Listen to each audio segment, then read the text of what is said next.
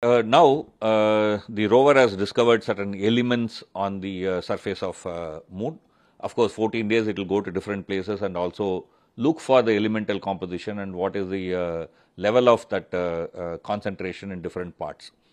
What is the significance of this? The significance of this is essentially this provides the ground truthing. Already orbiters like Chandrayaan-1, Chandrayaan-2 and American orbiters, okay, have done remote sensing and have mapped the minerals on the surface of Moon.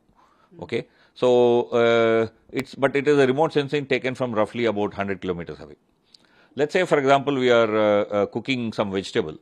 From distance, we see that the vegetable is cooked, but we are not going to accept that. No, we are just going to go near, take at least one vegetable, taste it, and see that whether it is properly cooked. Right. In the same way, you need to land on the Moon at least in few places. Look for this data and see whether this data matches with the remote sensing data. If they match, then our confidence on the remote sensing data will become very high. So, that is the main purpose of this rover's work.